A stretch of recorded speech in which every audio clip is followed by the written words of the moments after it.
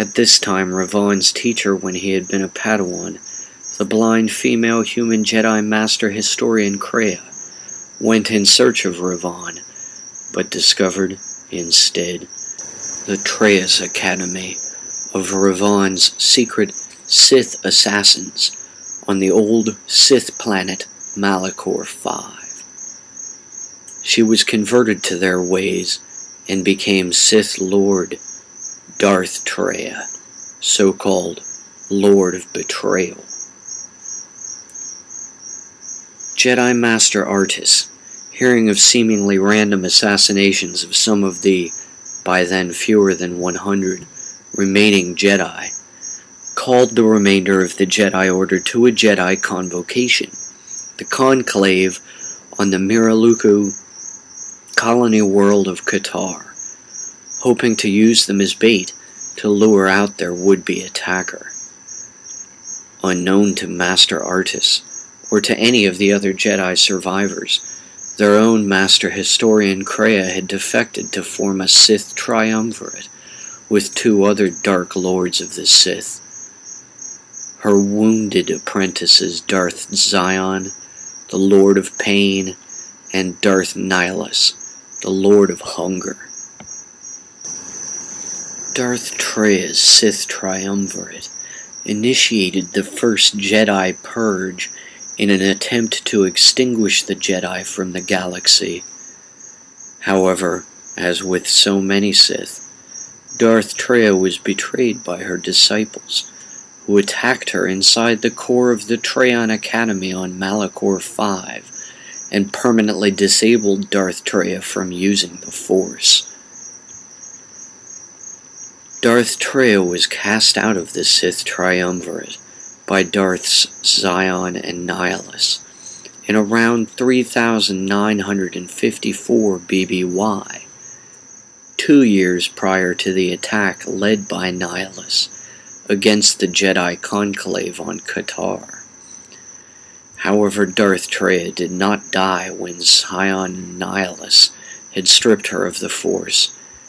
and instead had returned to Republic space on the side of the Jedi, with the so-called Jedi exile, Mitra Surik, Revan's one-time Padawan, just as Revan was once Freya's Padawan himself, by her side. Treya, following her exile from the Sith triumvirate, confronted her former apprentice Darth Sion once more, and lost her left hand in the conflict. Using this event, and their peripheral relationship to one another via Revan as bait, Treya lured Surik into believing them to have a Force bond to one another,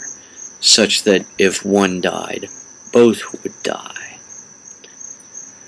Following this, Treya betrayed Surik and the reformed Jedi Enclave on Dantooine. Although bested by Surik in a duel, Surik forgave Darth Treya, who relented and became a Force spirit when Surik ordered the destruction of the planet Malachor V using her old friend Zabrak Bao-Dur's spherical remote to activate the mass shadow generator, a device built by Bao-Dur and operated by Surik originally under Jedi Knight Revan in the Mandalorian Wars,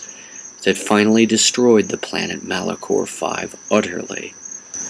Darth Sion, the first of Darth Treya's 2 Dark Lord wounded apprentices, had been a Sith marauder for the Sith Empire of fallen Jedi Exar Kun and Ulic Qel-Droma during the Great Sith War of 4000 to 3996 BBY. He had found a way to cheat death by keeping his own rotting corpse alive by drawing power from his extreme physical pain, and using this manner survived many death blows dealt him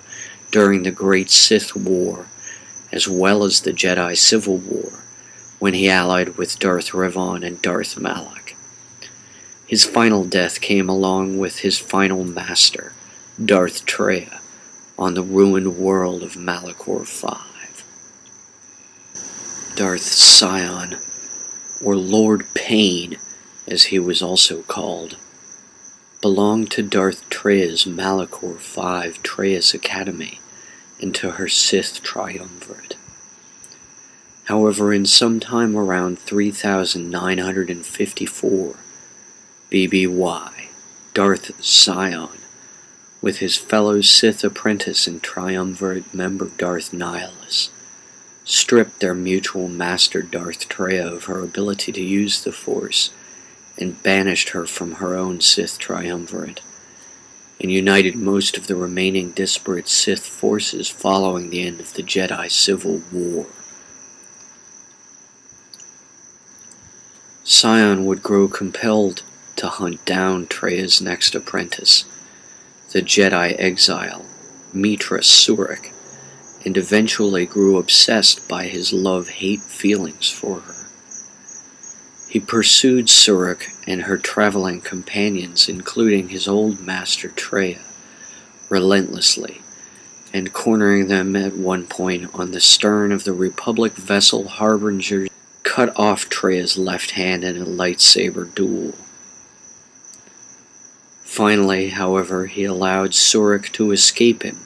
following a prolonged duel in the Sith Academy ruins on Korriban. Sion returned to Malachor V and reassembled the Trayus Academy Sith assassins as his guards, awaiting the eventual return of Darth Traya, whom then tricked him into serving her. Sion died his final death just before Malachor V was detonated by the mass shadow generator of Bao-Dur. Darth Nihilus, the second of Darth Traya's wounded apprentices, was born a human male and lived during the era when Jedi Knight Revan fought against Mandalore the Ultimate between the end of the First Great Sith War and the return of Darth Revan from Sith space at the beginning of the Jedi Civil War. He had the misfortune of being nearly alone in surviving the original implosion of Malachor V by the mass shadow generator of Bao-Dur, when then Jedi General Mitra Surik ordered it activated on the command of then Jedi Knight in exile, Revan. Darth Nihilus, also called Lord Hunger, grew so consumed from within by the dark side of the Force that his body withered to dust, yet his armor lived on without it. From his scavenged scrap heap flagship the Ravager, it was Darth Nihilus who decimated the surface of the Miraluka colony world Qatar in 3952 BBY,